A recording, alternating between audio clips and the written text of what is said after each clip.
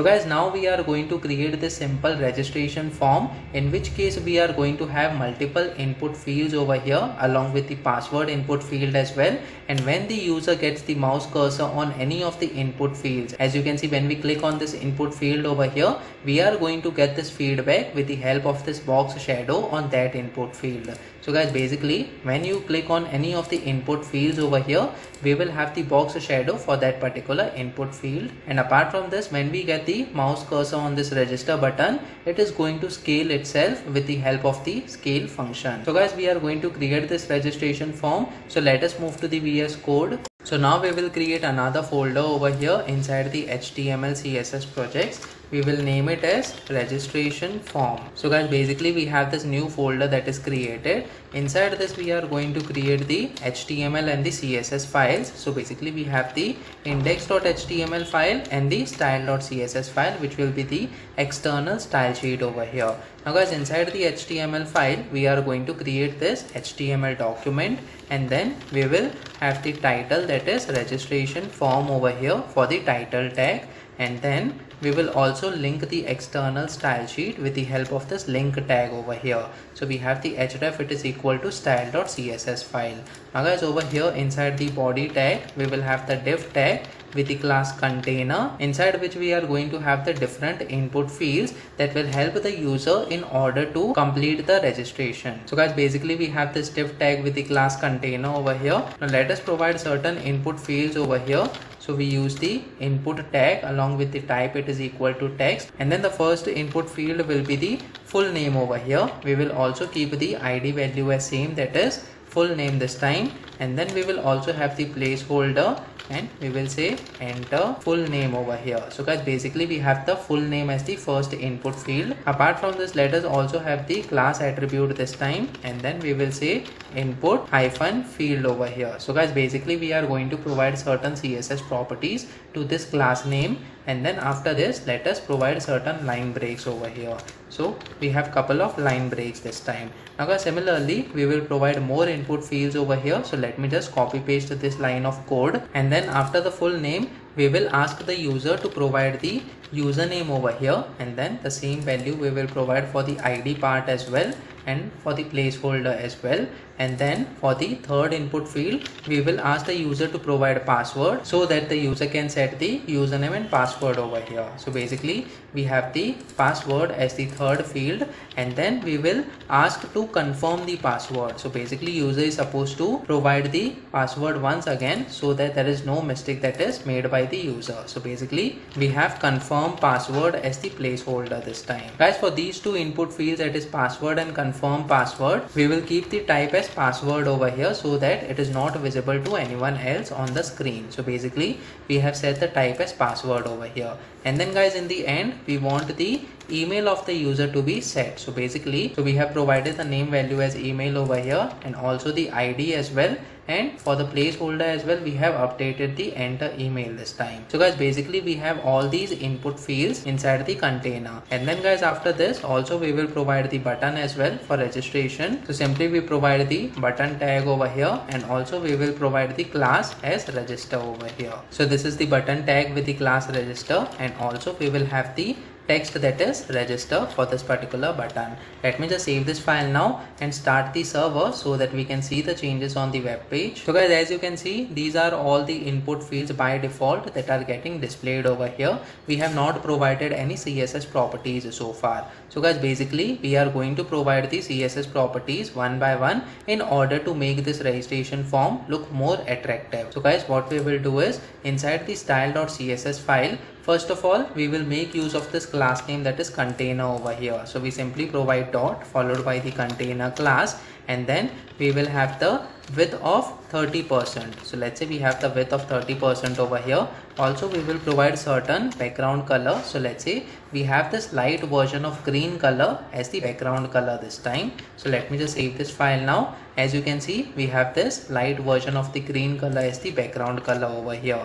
Apart from this, we will also set the display, it is equal to flex, and since all the flex items must be present, in a column. So basically we will set the flex direction as column over here. So when we save this file now, as you can see, these are all the flex items that are displayed right now. Now guys, apart from this, we also want to set the padding as well. So simply we will keep the padding as 20 pixels, and also we will provide certain border radius over here. So we provide the border radius of 20 pixels once again. We will provide the box shadow. So over here we will provide 10 pixels of blur effect with the color that is black color over here. When we save this file now, as you can see, this is the registration form that is getting displayed this time. Now guys, apart from this, we also want the margin it is equal to auto, so that we can get the registration form at the center of the screen over here as far as the horizontal alignment is concerned. So as you can see, this is a very simple registration form that the user can use in order to register himself or herself. Now guys, after this, let us provide certain CSS properties for these input fields over here. So simply we are going to make use of this class name, that is input -field. So let me just copy this class name, and then inside the style.css file we will make use of this class name over here. First of all, let us provide certain padding. So let's say we have the padding of 10 pixels over here. Also we have the border radius of 10 pixels. Let me just save this file now. As you can see, this is the way that the registration form is getting displayed this time. Apart from this, let us also remove the line breaks that we have provided, since it is creating the extra spaces in between the input fields. So guys, over here we have only kept one line break. Let me just save this file now, and as you can see, these are all the input fields that are getting displayed over here. Now guys, what we want to do is, when the user gets the mouse cursor over here and clicks on any of the input fields, we want a certain box shadow to be provided to these input fields. So simply inside the style.css file, we have to make use of this class name, that is input field over here, and we will make use of the pseudo class that is focus this time. So guys, basically this pseudo class is responsible in order to provide any CSS properties when the user gets the mouse cursor on the input field and clicks inside the input field over here. So that is the time when those CSS properties will be applied. So guys, over here what we will do is, simply we will provide the box shadow over here, and this time we will say 10 pixels of box shadow, and we will provide the blue color as the box shadow this time. When we save this file now, when we get the mouse cursor over here and click on it, as you can see, we are getting the blue color over here, and when we click on the other input fields as well, we are getting the blue color as the box shadow. Let us increase the blur effect to 15 pixels over here. When we save this file now, as you can see, the blue color is now getting more visible over here with the light green background color that we have provided to the container. Now guys, apart from this, let us also provide certain CSS properties to this register button over here. So simply we will make use of this register class, and then we will provide certain CSS properties to this register class by using the dot character. So over here, first of all, we will provide the width as minimum content over here. Let me just save this file now. As you can see, only the required space is being taken by this particular button. Also for this container, we will set the align items so that we get all the items at the center of the container. So when we say align items, it is equal to center. As you can see, all the input fields and the register button is now at the center of the container, and for the input field we will set the width as 80% over here, so that there is no extra spaces that is left, as you can see on the left hand side and the right hand side of the input fields. So basically we will keep the width as 80% over here. So as you can see, 80% of the space is being taken by all the input fields this time. Now guys, for the register button, let us provide more CSS properties over here. So we will provide the background color over here as green color. Also we will set the color as white color, that is the font color over here. And then apart from this, we will also set the padding of, let's say, 5 pixels this time, and the border radius as well. So simply we will say border radius of 10 pixels. When we save this file now, as you can see, this is the button that is getting displayed over here. We will also remove the border. So simply we will say border it is equal to none, and let us increase the padding to 10 pixels this time. So this is a decent register button that is getting displayed over here. Also we want to change the cursor icon, so we will set the cursor it is equal to pointer. So when we get the mouse cursor over here on the register button, it is getting converted to the hand tool over here. Now guys, apart from this, when the user gets the mouse cursor on this register button, we want to scale the button. So how we can do that? So simply we will make use of the hover pseudo class over here. So we will say register colon hover, and then simply we will say transform, and this time we will make use of the scale, and it should scale by 1.2 times over here. So when we save this file now, and when we get the mouse cursor over here, as you can see, the button is scaling itself by 1.2 times that we have provided. And if we want the smooth transition, simply we will provide the transition CSS property to this register button over here.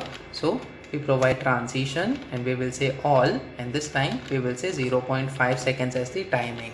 When we save this file now, and now when we get the mouse cursor, as you can see, there's a smooth transition that is happening over here. The register button is increasing its size. So guys, basically this is the way that you can provide the transition effect to any of the HTML elements based on your requirements. And then guys, when we get the mouse cursor over here and click on any of the input fields, basically we are getting the box shadow of the blue color this time, so that the user gets the feedback that this is the input field that is getting clicked, and you are supposed to provide the data inside this field. So guys, simply let us provide certain data over here. So we have programming for beginners, that is the name of this YouTube channel, which you should definitely subscribe if you have not done so, and let us provide the programming as the username. Also we will provide the password. So let's say we provide some password over here, and also we want to confirm password. So simply we provide the password, and then we will provide certain email ID over here. So program@gmail.com, and then simply the user have to go to register over here in order to register himself or herself. So guys, this is a very simple registration form that we have created just by using the plain HTML and the CSS properties. So guys, comment in the comment section below whether you have learned something out of this video. Please make sure that you like this video so that it reaches to more people, and subscribe to this channel so that you get the notifications on upcoming videos as well. I'll see you in the next video, in which we are going to create more HTML and the CSS projects. So stay tuned.